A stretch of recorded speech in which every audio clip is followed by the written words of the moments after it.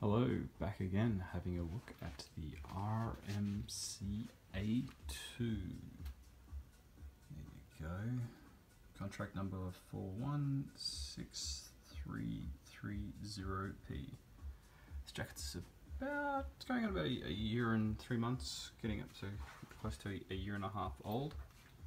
I've been wearing it a lot, wherever I can, wherever and whenever I can. It's holding up quite nicely. I don't think I've really fully broken it in yet, considering the amount that I try to wear it. It's just a nice piece of the leather. So it's, you can see that in the arms, you can see that it's definitely molded to my arms. It's got some really nice creases, I guess you'd call them. Like, nobody else is going to be able to make this their jacket. Definitely my jacket. The scrape marks under the arms, there's a few little bits where the T-core's kind of rubbed off, but they're few and far between. Considering I haven't babied this at all, I haven't put it in any leather soap, I haven't done anything to it, I just wear it.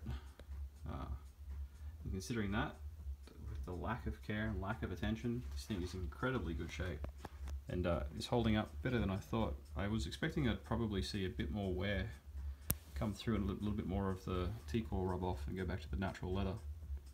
So that's the right arm that we're looking at the moment. And again, that's the natural creases based on my arm. The other colour you're seeing come through there is just the light. It is still black.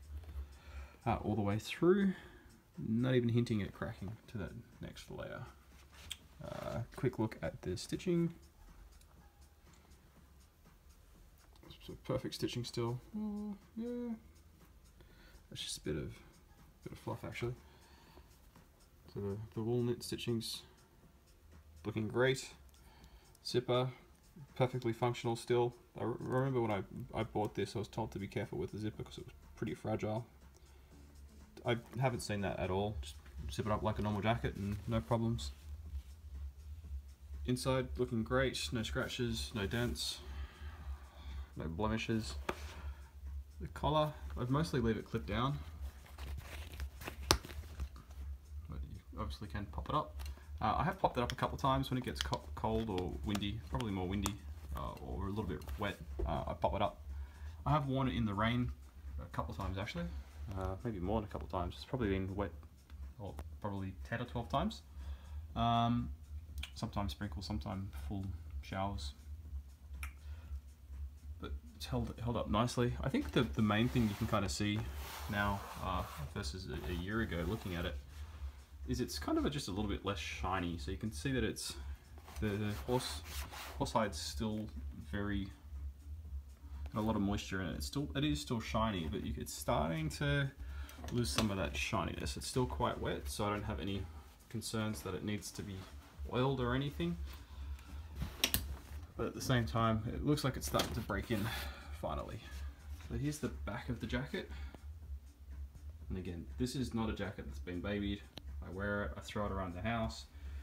Obviously put it on the right coat hanger in the cupboard. It's probably about the only really good thing I do for it. But I haven't treated it special at all. Use it, wear it, love it. And again,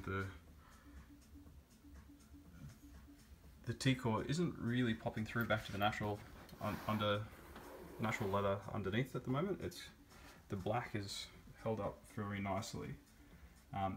When you hear about this jacket, or when you see about this jacket and your concerns about the T-core and going back to that natural leather, what I'd found before buying this is when I was doing my reading that a lot of people were concerned that like it would go back to the natural leather colour. Here, oh that's badly coloured. There we go. That it would go back to the natural colour pretty quickly and wouldn't hold up over time very well. It's fairly unsubstantiated wearing the jacket for over a year now, wherever possible. Like there's a few minor scratches.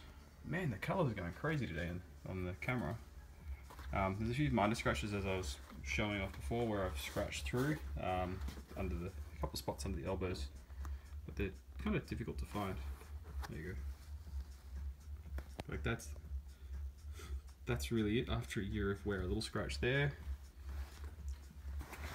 and a little scratch on the inside of the arm there.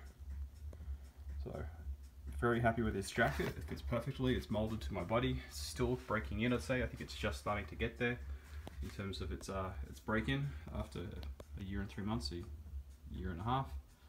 It's got a lot more life left in it, and I'm very happy with the purchase, and look forward to many more years wearing it.